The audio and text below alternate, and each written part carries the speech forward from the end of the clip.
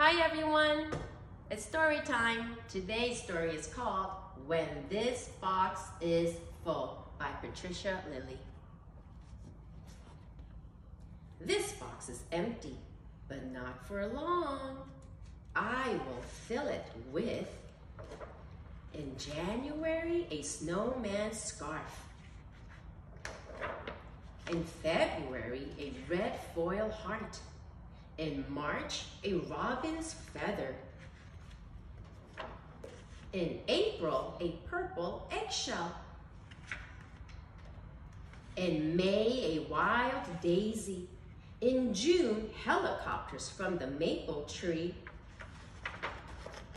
In July, a seashell and some sand.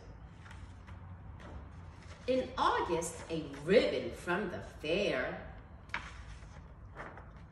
In September, a red leaf. In October, toasted pumpkin seeds. In November, a wishbone.